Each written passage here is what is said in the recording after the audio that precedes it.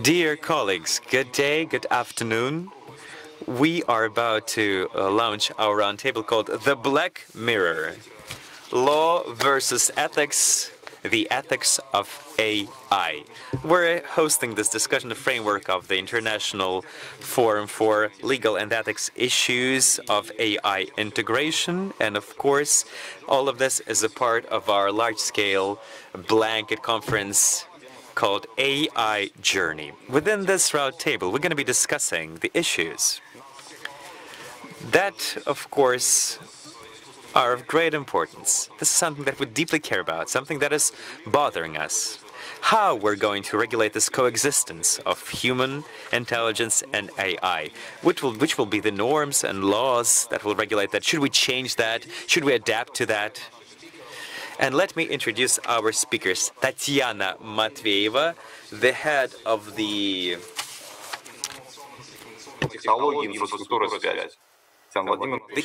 administration of the President of the Russian Federation, Oksana Tarasenko, the Deputy Minister for Economic Development of the Russian Federation, Mr. Oleg Kachanov, the Deputy Minister for Digital Development and Communications of the Russian Federation, Alexander Kuleshov, the Rector of the Skolkovo University of Tech, and also the Chairman of the Commission for AI and Ethics. Alexander Krainov, in charge of the Computer Vision Services from Yandex, and Andrei Neznamov, the CEO of Data Research Center of Sberbank, representing Sberbank, obviously, today. And I will be moderating the talk. Let me just, before we start, say a few things. Let me put you in the context of our encounter today before I start asking questions. So, I know that we are moving now into this unique format of communications of presidents. The questions asked, the issues raised, were all connected to the subject of how together we can coexist with machines. Can AI rule the country? Can AI manage the company and be the CEO? And therefore, what kind of limitations are we facing? How can we further develop the subject of data and AI? How should we make decisions based on AI recommendations? And where's this thin line that separates good from bad, positive from negative, good from evil? And whether the scenarios and the plots that we see in the TV series called The Black Mirror, which is sort of an anti-utopian futuristic TV series, mostly showing the negative consequences of technology. So the question is whether those scenarios are truly realistic. Will they ever come to life? The forum that we have been hosting for 2 days now is, of course, covering the broad range of subjects. But this particular roundtable, hopefully, will be able to raise the issues that will bring some clarity into this matter of AI regulation. We'll have lots of speakers from the Council of Europe, from the Security Council as well.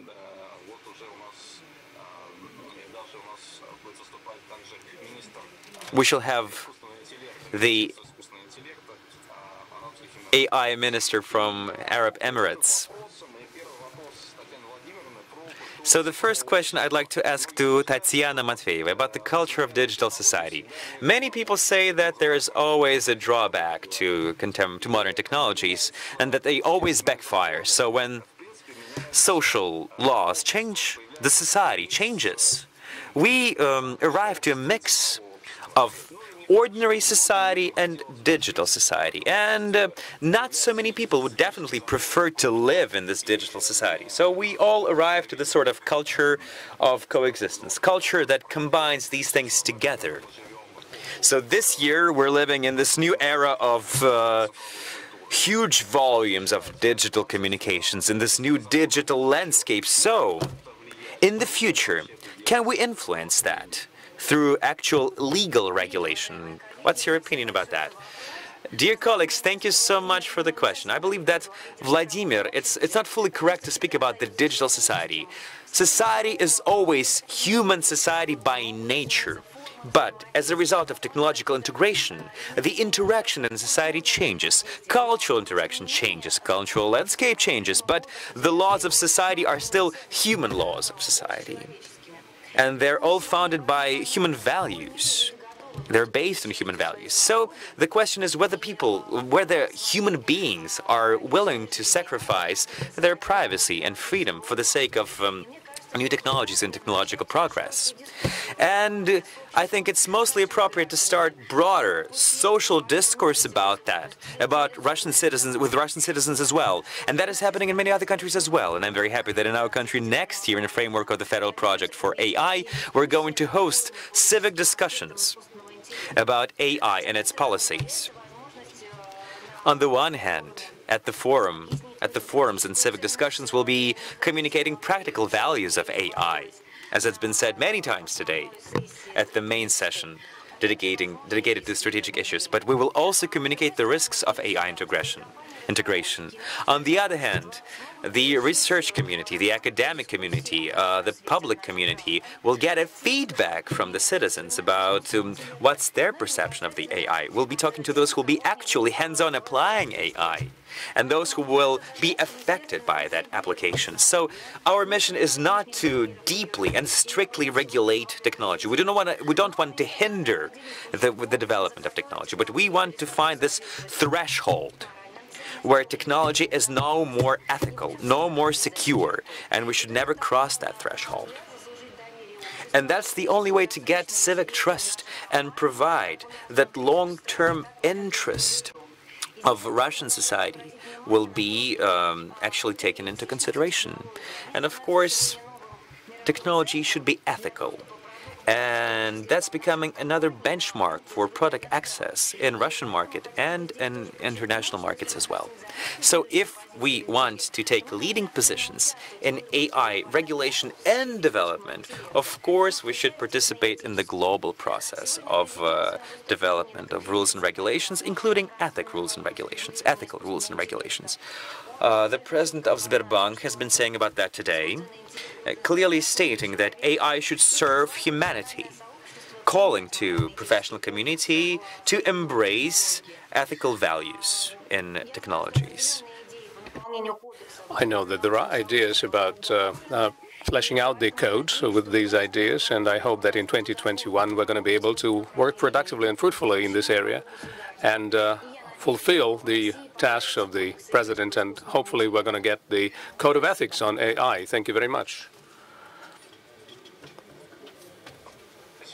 Thank you so much,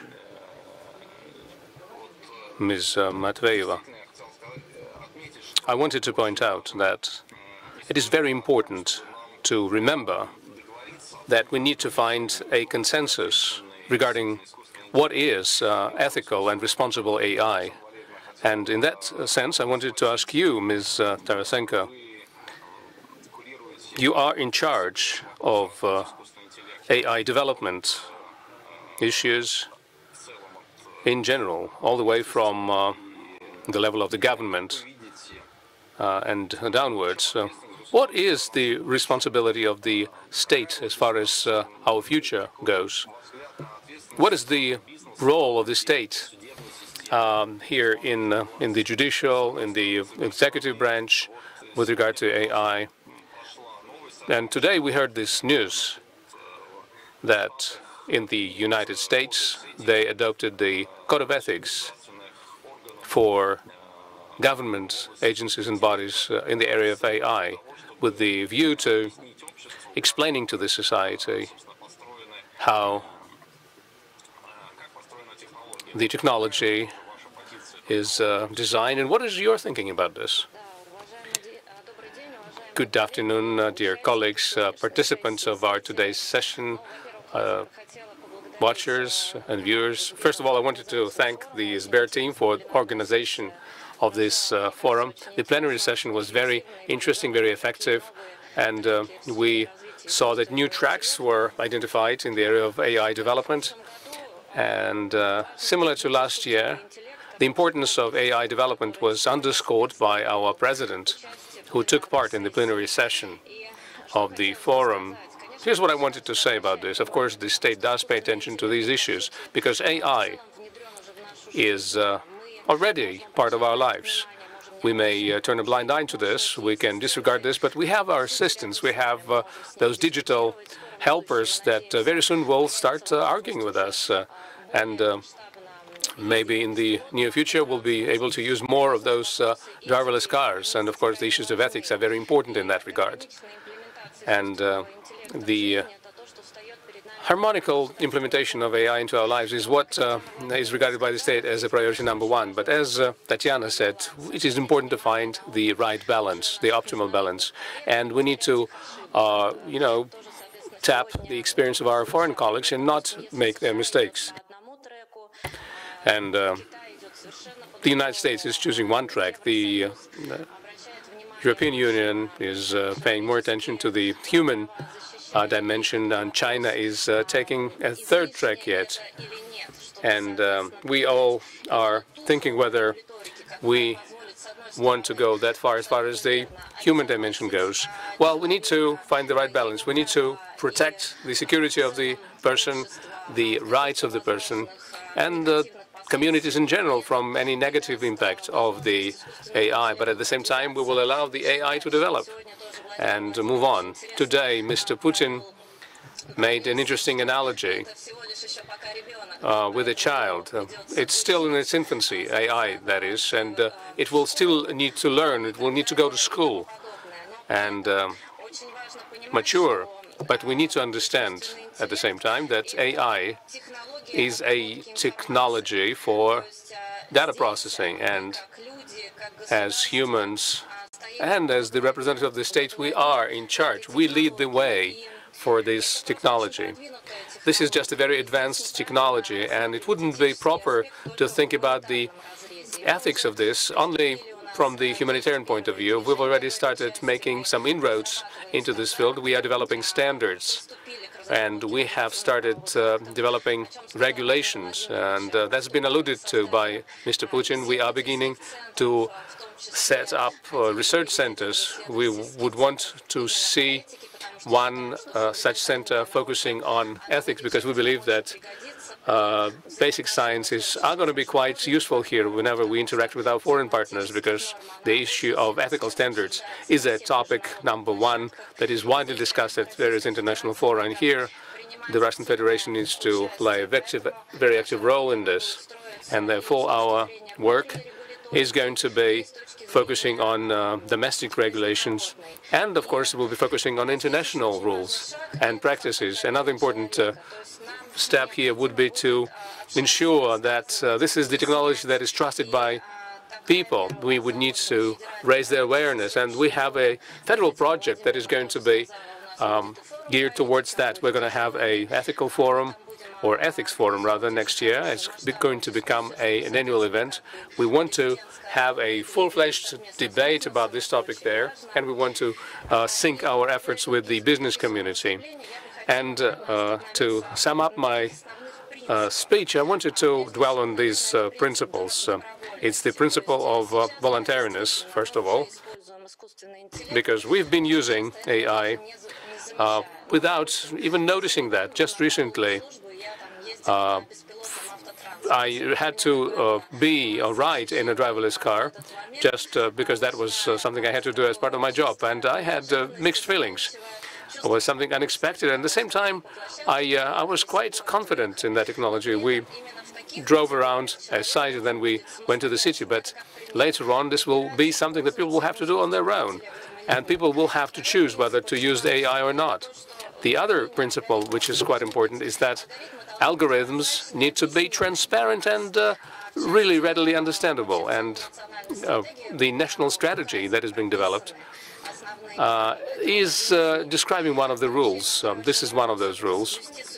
It is important to ensure that the state is maintaining its sovereignty whenever these technologies are implemented. It's very important for us to maintain our dialogue with international colleagues, and the state will have to develop these technologies to improve the livelihoods and well-being of its citizens, primarily in the area of healthcare and well-being. And at the same time, we need to understand that AI will free us from routine work and will reduce the risk of contingent events, negative events, and will optimize our expenses and free up our time. And one of the principles, maybe the final one, is that, in our opinion, AI can be implemented in a phased manner. So we can, weigh our next step and then implement those capabilities that are well advanced. Thank you very much. Thank you, Mr. Tarasenko.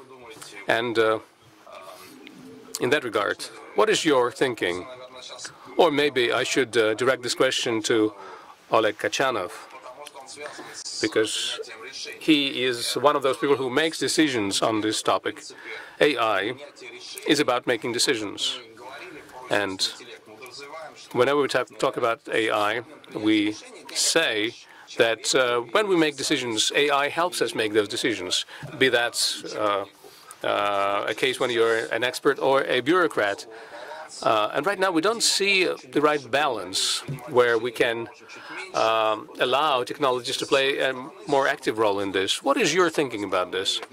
On the one hand, you are part of the Ministry for Digital Technologies, and you are implementing AI as part of your job. At the same time, we have a major program on implementing AI in all of government agencies, and you are there at the forefront of this effort.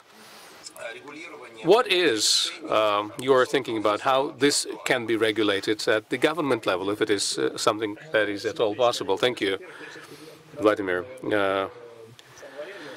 I will piggyback on what Mr. Tarasenko said earlier. I totally agree with everything that has been said. I simply wanted to, make a bridge between regulation and all of the other decision-making processes. Of course, regulation is something that we look at. We need to understand how AI is going to be interacting with the humans when decisions are being made. It is indeed true that AI is about data processing. Mr. Kalchanov, we cannot really hear you. Can you speak a little bit louder? Is this better? Yes, thank you. Wonderful. So, everything that is related to legal constructs and definitions, this is something that we'll leave aside for the moment. Let's go back to the principles. The principle of voluntariness and awareness. These are the principles that underpin the well-being and security of people. And this is something that needs to be addressed in the laws and regulations, and that the AI should be used for these purposes. And of course, no harm can be inflicted by AI. This is one of those roles of robotics. We have never evolved from those rules that were developed many decades ago. And any decisions that we make with AI, they have to be under human control, not the other way around. It is important that we embed the principle of avoiding manipulation of humans. And we understand that with AI, it's pretty easy to do if you really wanted to. And so these are the principles that are the principles underpinning our regulatory work. Speaking about decision-making per se, I'd like to say that this is one of the key challenges that we'll have to address. And we'll have to address that both from the standpoint of ethics and from the legal standpoint. We need to make sure that we always understand who is responsible for making decisions using AI. AI today is an assistant in making your decisions. It's providing you hints, but we are the ones that ultimately are responsible for making the decision. Humans make decisions. AI will make decisions where this is not associated with direct legal consequences for humans, or it's not going to affect in a negative way the well-being of people, whenever there is this possibility. It's very important in business communities. It's important in public administration.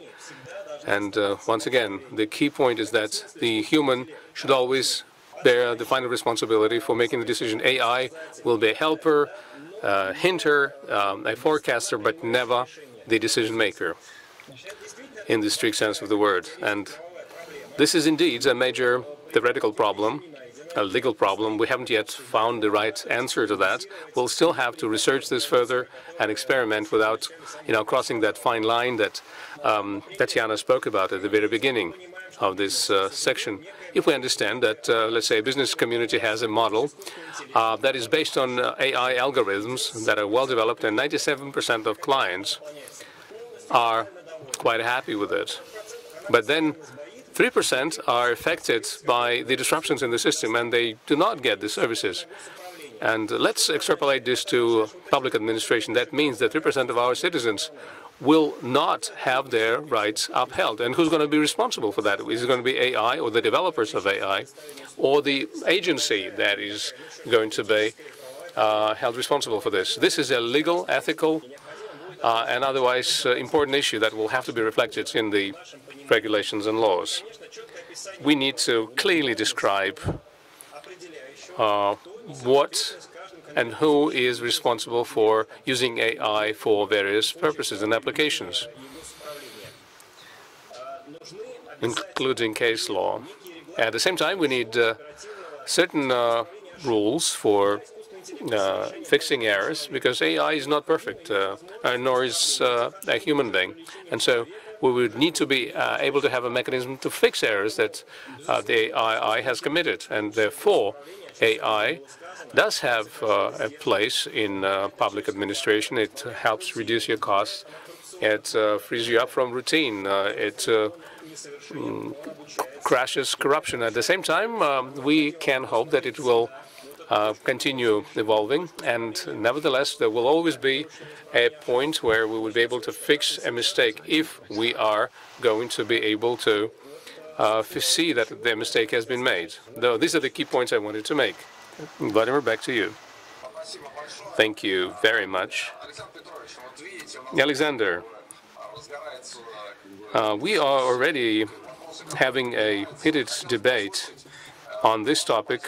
What is your position on this topic as someone who is in charge of Russia's Committee on Ethics at the Ministry of Foreign Affairs Committee on UNESCO Affairs? We together participated in the review of this major document that was developed, where they put together all of the key UNESCO principles that UNESCO is working on right now. What is the reason for these issues becoming so relevant, especially over the last several years? What is your attitude towards this document and this topic in general? Thank you very much. Instead of answering this question in an abstract way, I will give you a specific example. Just recently, as we all know, Fakhrizadeh, the Iranian top nuclear scientist, was assassinated. Cannot be sure, but I heard from different sources that there were points that would point at his assassination taking place. There were cars around where he was killed. There were web cameras around where the explosion took place. And there was a pickup truck, and there was a machine gun on that pickup truck, and the machine gun fired at the car. And that is a classical example of using the AI. And Andrei Niznamov is here, and he knows that if you have the video data, you can make such a system work. This is an excellent example of how AI could be used for very bad purposes. I mean, it was done in a street where there were very few people involved. And that is where AI is used at the technical level. As part of my life, I spent my youth and the younger years. I worked at the strategic level.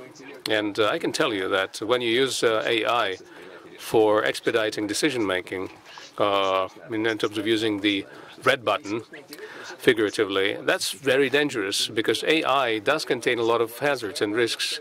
If it is implemented in one country, it will make other countries to implement it as well.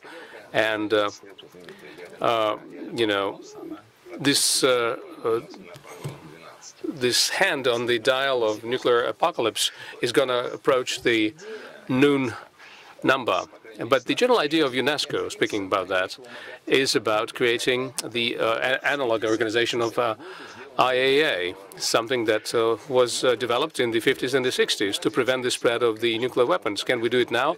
My answer is probably not, because the IAEA was created at the time when there were two states that were equals and they were interested in non-proliferation.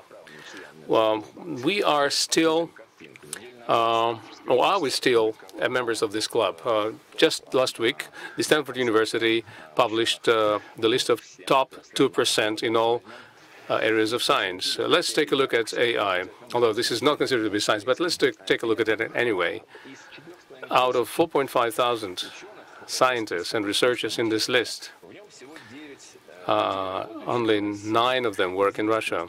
Out of those, Professor Chukotsky is in 129th place, and then at position 771, representative of St. Petersburg Polytechnic University. So 4,500 scientists, and only 9 of them are from Russia.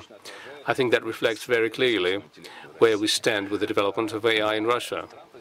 Yes, Trump did issue an executive order about AI, a very important milestone for the United States. But we shouldn't be forgetting that there is also China there, and I'm sure that the race with the United States is going to be lost, because China has a huge database and they know how to centralize it. This could be our major advantages, one of our advantages, and it is commonly said that data is the new oil. It is true, but sometimes this is misconstrued to mean that, we have a lot of data and therefore we are rich. Well, we do have data, but this data is not structured.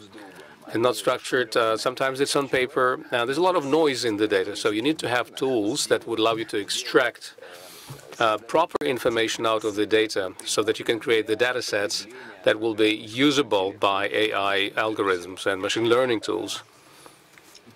And that is why there are certain things that can be done about this. This makes me think, why were we successful in our missile project and with our nuclear project, and we didn't succeed with electronics? Well, because our elderly leaders in the Soviet Union, they didn't quite understand what we're going to use the electronics for, what are we going to calculate with those computers. If we repeat those mistakes now, our future is not going to be something that will be envied by others. So therefore, we need to be aware exactly where we are. We are at the very bottom right now. There's an official table, and we are somewhere between Saudi Arabia and Poland in position number 34. So 9 people out of 4,500. And that we are in number 33 place, that's not really that bad, but the number of scientists is really speaking volumes. So what can we do? We would never have enough effort to catch up with the US or China. We need to actually define strategic pathways where we must not fall behind and concentrate on them. Not AI as a whole. We shall not be able to maintain parity with the US and China in AI, but we should define the areas where we should never ever fall back. The AI should not be prejudiced, should not be biased. That's the official term, the bias of AI. Obviously, if we train AI based on human data, this AI absorbs the prejudice of that data, the values, the beliefs of that data, and that can create the AI models that are biased. There's been the scandal recently that AI has been blamed to be racist, because with 2 similar features for black and white person with the same age, same weight, same condition, the AI suggests different tracks for treatment in a hospital. But AI understands statistically certain correlations that human beings do not see. The black people, they eat food of lower quality. They don't have biochemistry of the same level. So ethics is not about technology. Ethics is about application of technology. Ethics is about the application of technology that is malevolent. Fortunately, in Russia, we're still able to concentrate data, put it into packages. Modern days, ML models need the data to be collected, aggregated. There's, of course, federative ML, when we can get data from one batch, from another batch, from a third batch, but ML is much more efficient when data is all together. Maybe tomorrow it will be different, but that's what we have today. All of the data must be in one batch, and China, with its centralization system, naturally has better advantage. Today, everybody understands that the AI race can be won not only thanks to the talent that works in your company or in your country, but first and foremost thanks to the volume of the data and quality of its aggregation, because that data is used to train the model, not the data that is scattered in Russian railways or Gazprom or any other company. No, the data should be aggregated in a specific way. There is one company in the world called Palantir Technologies. It has been founded by CIA and FBI and Agency for National Security. Now it's a civil company. And they have this beautiful product called Gotham. I've seen it used once in Airbus. Alexander, I'm very sorry for interrupting. It's just timing. Please, we have to be on schedule. Thank you so much. Based on what you've said, I'd like to comment this. We need volumes of data, large volumes of data. Obviously, Alexander, then the question. It's clear that we need large volumes of aggregated data, but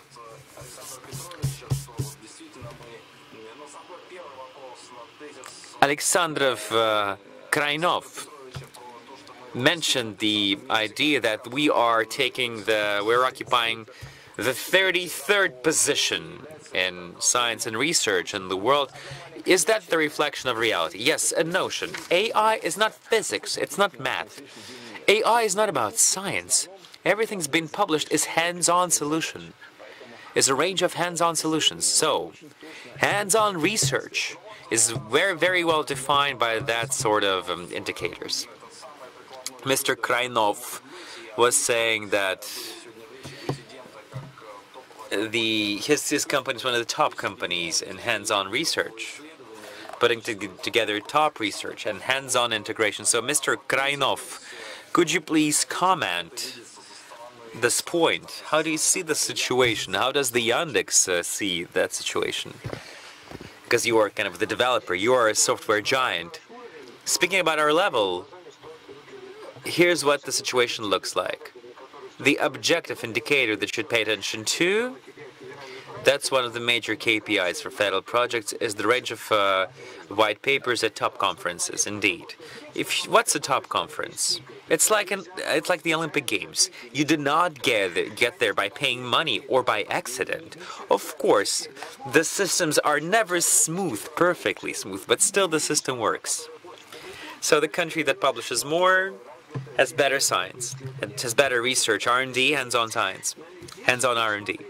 But if we take a look at the range of countries, we can see that the situation in Russia is pretty disappointing. It's not that we're per se taking the 33rd position, but it's not top 10. And it's not about the position that Russia occupies. No. At the Sinel conference, Yandex was in the top 5 international companies as far as the number of white papers is concerned. That sounds great, but we are a commercial company. If we add universities to that, Russia is falling far behind. If we're looking at the Russian universities, it turns out that they have no white papers whatsoever. That is potentially a catastrophe. And if we look at those who occupy positions one, two, or three, those companies, Google, they are far, far ahead. Specifically, if we talk about the range of white papers, we are occupying some very weak position there, but we have good room to grow.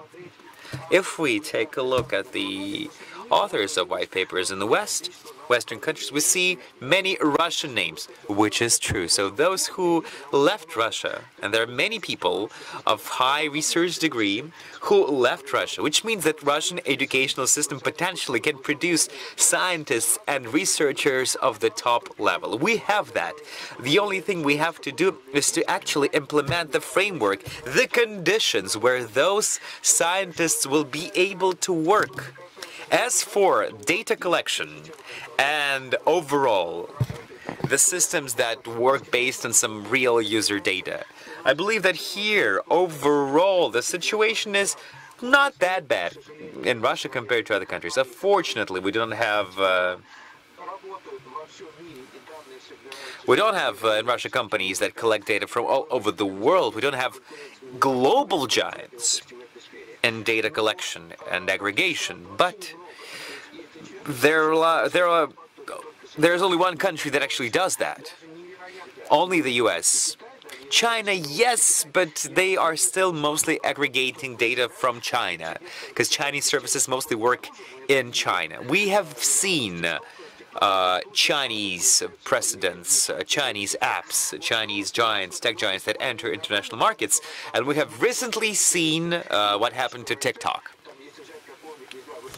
But if we look at highly developed country like France or UK or Germany, the share of their services that collect data is actually significantly lower than in Russia. So we are not lost that way. Should not give up. Let me also look from a different angle at the situation. I want to agree with you. When we speak about the ethical issues, we need to bear in mind that we should be speaking about the ethics of AI application. No matter how perfect AI is a hammer. Hammer doesn't know ethics, but those who hold the hammer do have the ethics. Indeed, indeed, that's true. Thank you, Alexander. Andrei Neznamov. Taking into account the experience of your heading the working group in the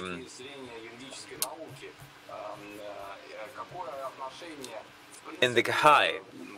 So, having worked with KHI, ad hoc committee on artificial intelligence, what's your experience? I mean, how do they see this issue of AI and AI regulation? Today we had the discussion with the presidents, and we talked about the balance between stimulating and regulating approaches. And again, we should bear in mind human rights.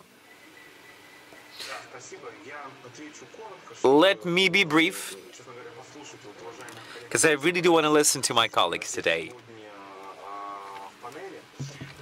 So, legal scholars and lawyers are not really looking at AI per se. I mean, if we talk about white papers in Russia, recent white papers in Russia, you'll see everywhere a comment about legal issues of AI regulations and corresponding problems. But I see a trend there in academic environment. The main ideas arrive from abroad. There are some ideas that seem to be original, they are published in Russian white papers, but more often than not, they have been previously published already somewhere in America or Europe or other Western magazines, issues, publications. So if we look at what has been discussed in the Western world in robotic rule, we can definitely see what we are going to discuss in Russia in the upcoming year or two. Of course, not all of the problems that were specifically timely and acute and urgent in the Western world are applicable in Russia. The evidence shows that in spite of large-scale cultural, paradigm in our society, for example, in Europe and America as well, in terms of legal systems and the problems that are coming to be in relation to AI, I'd say that Russia is pretty much the same. We are very similar to the Western world. So, when AIs are speaking about AI, they're constantly pointing out to the issue of responsibility, of the one who should be blamed, who should be prosecuted when AI backfires or misjudges. By the way, legal systems of the US and Russia are like South and North Pole. They're radically different. Legal systems are different, but problems are the same. And turns out that the solutions are the same as well. But in that sense, I see that legal experts are now participating in the discussion of the most urgent matters. And 70–80% of the white papers are just really surface comments about the rights of robotics, etc. But in Russia, we are seeing the range of colleagues, legal scholars, who are deeply immersed into the issues of AI. We had the first PhD in Russia actually awarded last year, and 2 more this year in AI regulation. And it's great that legal scholars are joining the board. For example, this high commission that we have in Europe was actually preceded by 5 years of work of legal scholars. White paper on AI regulation was specifically prepared based on the research that was hosted by 20 European universities in 2013. And that included many lawyers and faculties of law. So any paper, any law, any bill is always preceded by academic research, by the research by legal scholars, by lawyers, philosophers, experts in economics. And that's the only way to produce some adequate research result. Okay, thank you so much. Now we shall continue with the second part of our discussion, and I would like to remind whom will be participating in that second part.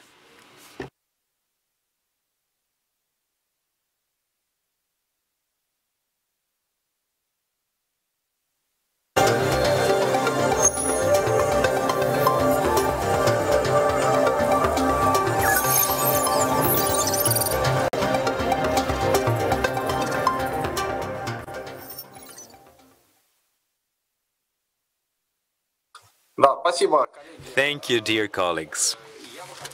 I would like to ask a few questions to our new participants. And if you're willing to respond, go ahead. But let us touch a few matters. First, how AI affects the life of our children. If we take a look at the future,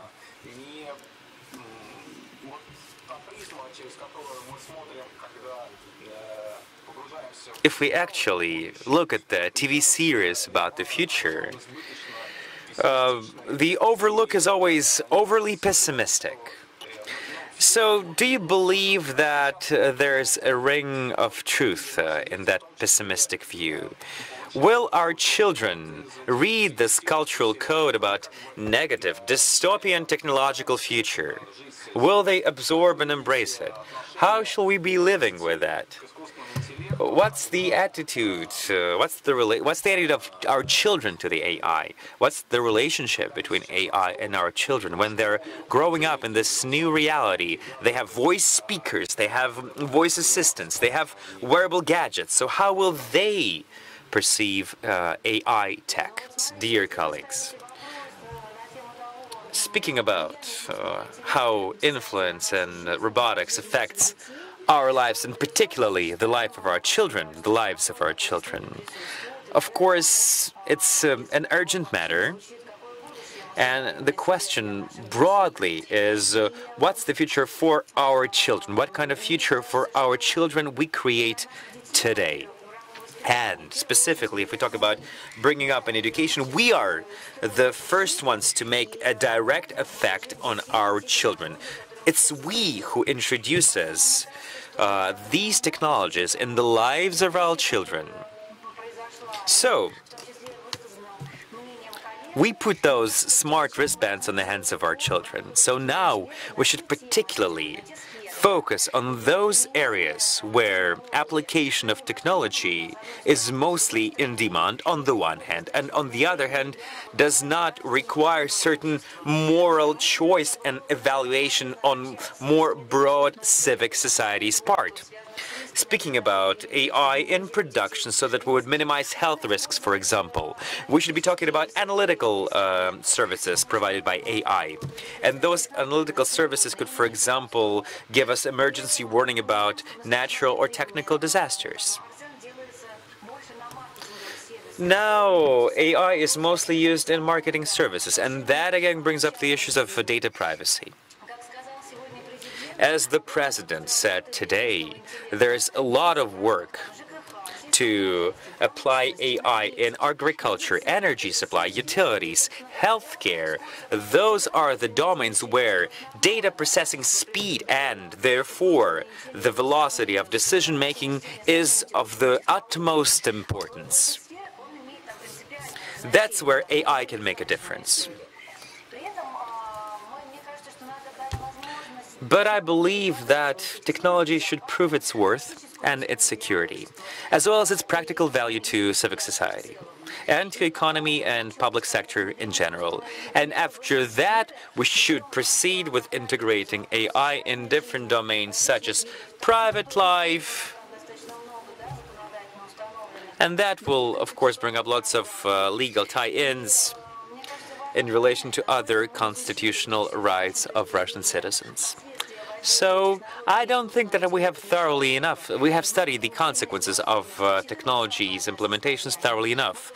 How technology is affect emotional and psychological state of people. Let's talk about, for example, the startups that create digital twins of famous personalities, such as actors, singers, and other celebrities. Now we're talking about creating of digital twins of your nearest and dearest who died. So it's not only the issue of ethics. This is the direct issue of psychological safety and health-being, because people will be literally talking to their loved ones who are already gone.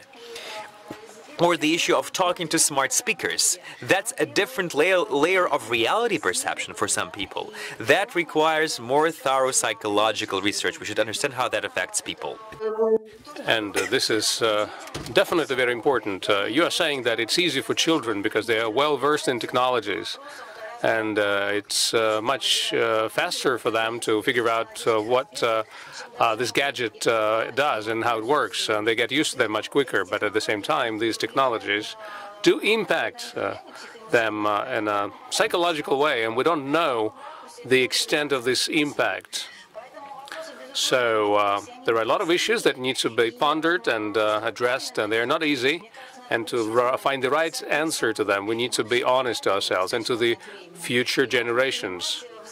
And we need to take well-weighted steps towards developing our society in a proper way to ensure that we will live to see the predictable consequences of what we do, although we know that it is not possible to predict 100% what we're doing, but at least some predictability would be good. Thank you so much. Thank you, Tatiana. I was reminded by your speech of an example that I read about 3 years ago. There was a murder in school in the United States. A student brought in a gun into school and killed his other fellow student.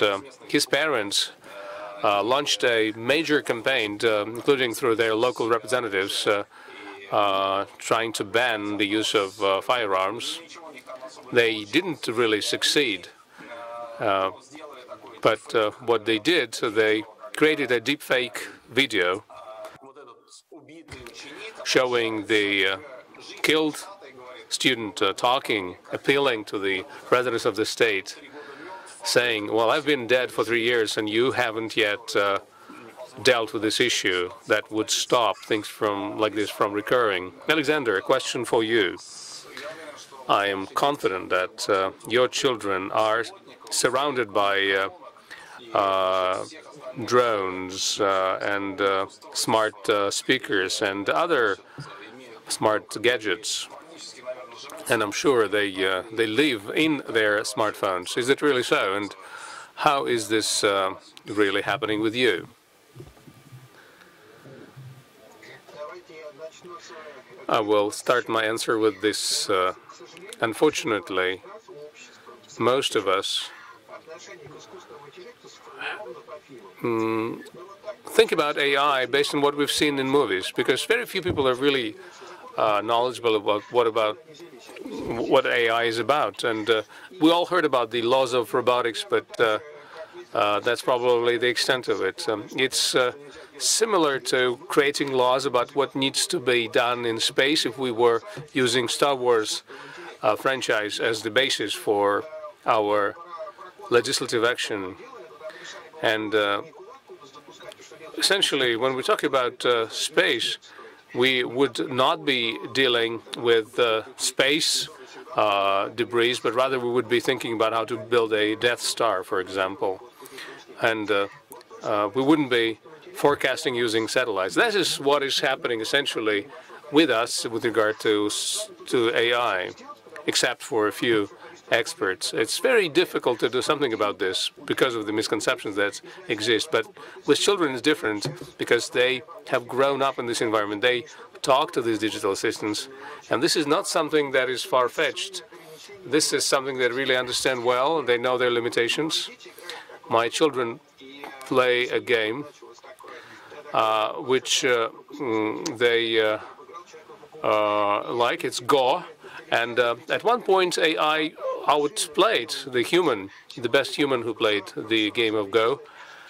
And for children, they just regard this program as a coach, a trainer that allows them to advance in the game of Go. And they don't look at it as something mystical that is going to replace them tomorrow. They look at it in a different way. They will use it to calculate a certain prediction that would allow them to make the right move.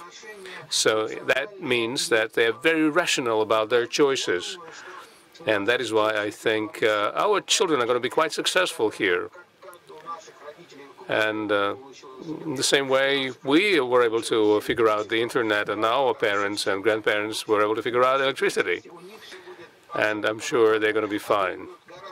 I mean, our children, they will much better understand the thresholds of possible and impossible, the applicability of AI. They will feel the dangers of it much better than we do. And as it has always happened in the history, they're going to be much smarter than we are in that area. I'm quite confident of that. Thank you very much for your optimistic view. I have one more question. I wonder if we have a consensus here in the audience regarding the principles of ethics and regulation. Is there an underlying principle that we could formulate and articulate and know that it is supported, if not by everyone, but the majority of our panelists? Security and AI, this is a very well-known combination. And Yandex colleagues, when they declared the Yandex principles, they said that the AI in Yandex has to be safe and secure. But I know that Alexander, he will keep me honest if I say that the UNESCO principles say that there is this principle of safe and secure AI, saying that there has to be a black box built into the AI so that we could use it to understand how a particular decision had been arrived at by that AI algorithm or system. So I would like you to speak about this, if you wish so, on this topic. Do we have a baseline principle that we can all formulate today and stick to and follow it?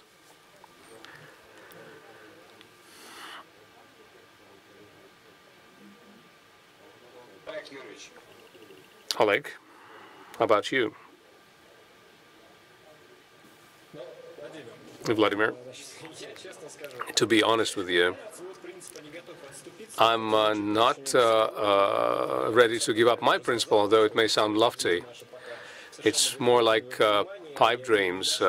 and high-level understanding and had never approach to dealing with specific issues. I think the principle of responsibility of a human is the principle that we need to abide by, and it has to be enshrined somewhere. The second point I wanted to speak about, and we've talked about this, and it is consistent with the Yandex principles, and that means that all users of AI have to keep the well-being of the human at the forefront.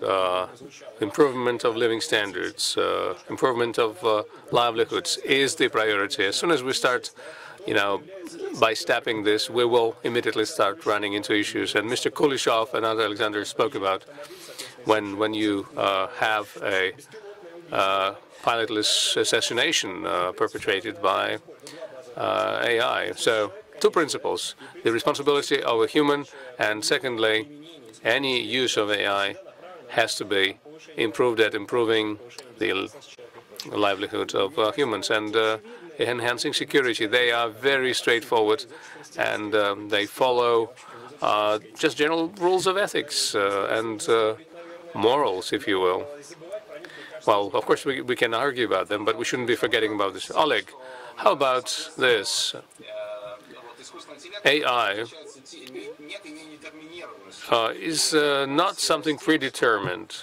How can we deal with this fact to ensure that these principles are upheld and followed, and understanding that these principles can be managed, but we cannot really influence an undetermined algorithm because we don't know how it is operating. Let me give you an example of what I'm talking about. I wonder if you've seen this serial called Queen's Move or Queen's Gambit. So I understand that Gary Kasparov was one of the consultants for that series, and he said in the past we were taught that there is this strategy and there's tactics and there is a theory of chess, but now children play with strong chess engines, and they make stronger moves than the children that are using the traditional approach.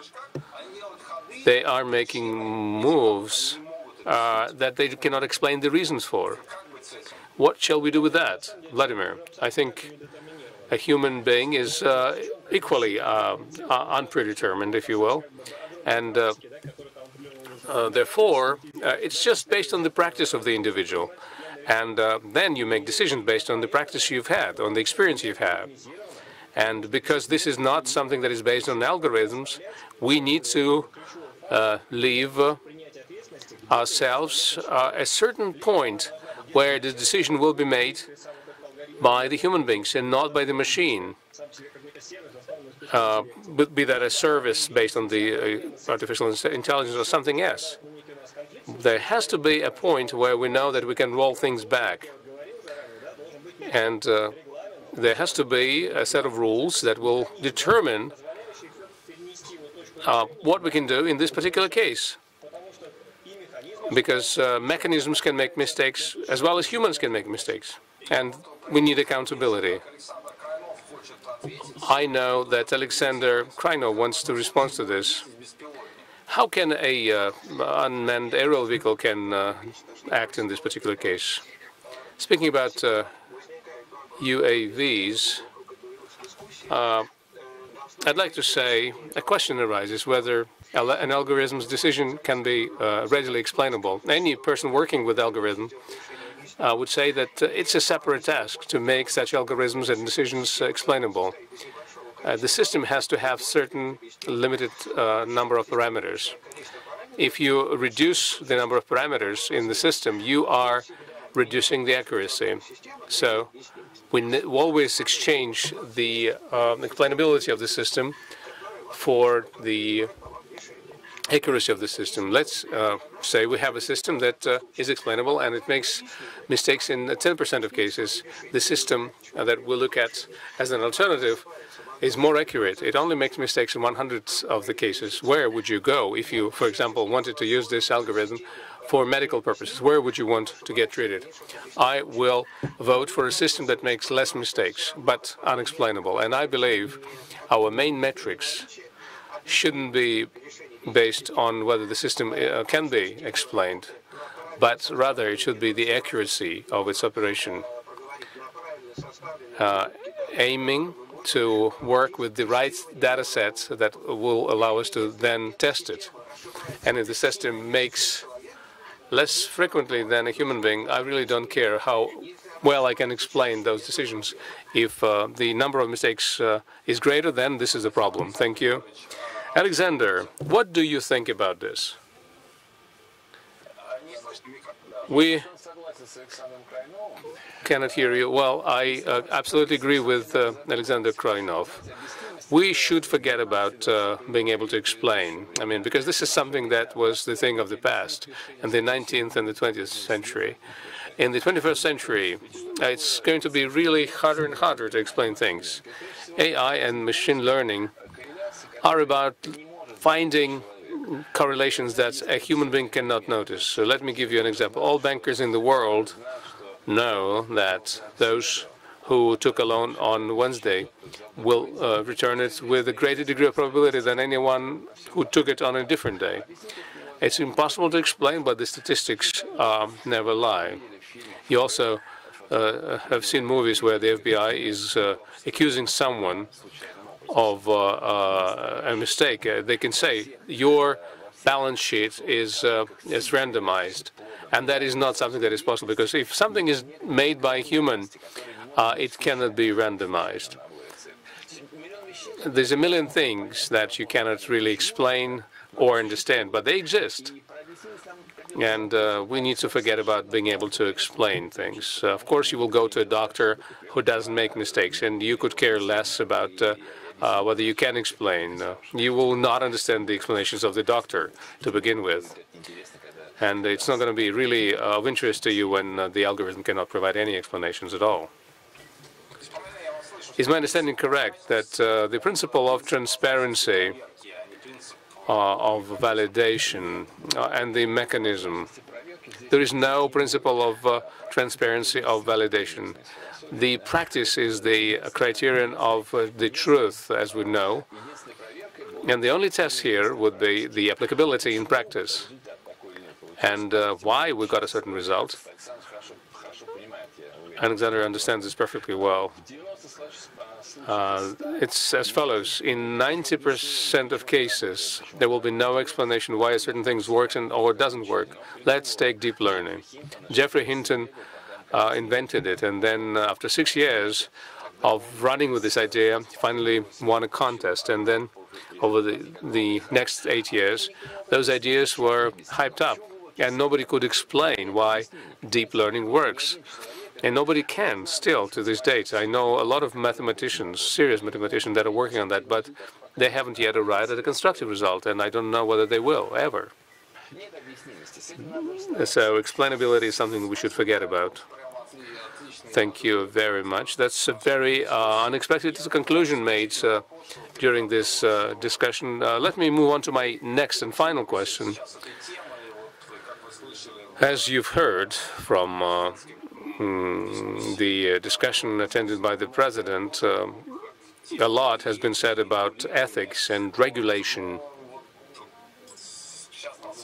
And we have been talking in front of people that are not just regular people of our country, our citizens, or from other countries.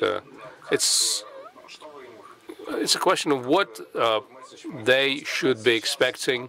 What shall they be doing? I'm talking about ordinary citizens. What shall they do with the subject of ethics, regulation, and principles of AI? Or shouldn't they do anything at all? There's nothing they can do. They shouldn't be doing anything.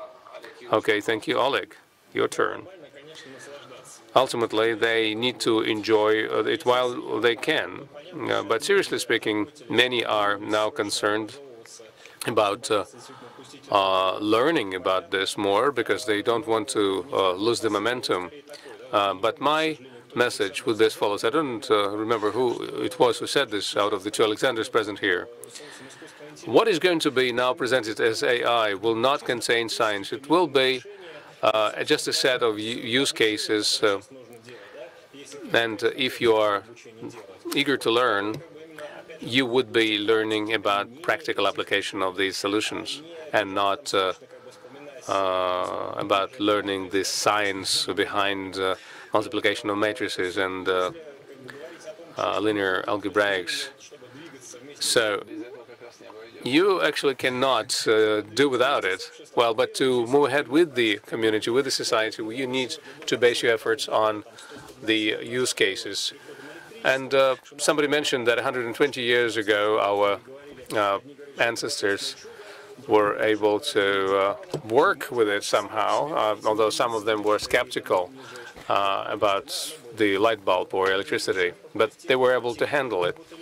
And the practice that people have developed to be comfortable about this is not because they learned the basics of physics, but because they learned to use electricity in such a way so that you couldn't be electrocuted and instead provide you with heat and would turn your light on. These are very simple skills that allow you to understand where the limits of the technology use are and what are the risks that we have. If you don't touch a naked cable, you're not going to be electrocuted. So you don't need to idealize or demonize the technology. You just need to realize this is just the technology, and you need to be able to use it properly. That's my point. Okay, thank you very much, colleagues. Is there anyone who wants to speak about this topic? Tatiana, how about you?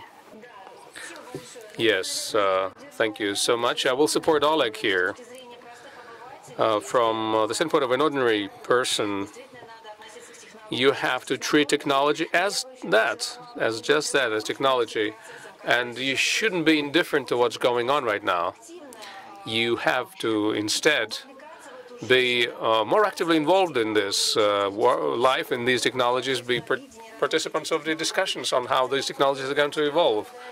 Because the demand begets supply. And we need to create this supply because technologies is self-perpetuating, and it is imposing certain capabilities on the people. And I don't know whether people can design an elephant it has never seen, but nevertheless, this elephant, this proverbial elephant is now being created, and people just need to understand what are the things that they will entrust to this elephant, in which they won't. But that's from the standpoint of a regular citizen. But of course, for the professional community, it's more important for them to have successful projects, something that will be in demand by the state and by citizens, and will be at the same time competitive on the world markets. And at the government level, I would like to wish us all to find the right balance between all of the stakeholders and to take leading positions on the world level, especially when it comes to the export of Russian technologies that are AI-based. Thank you very much.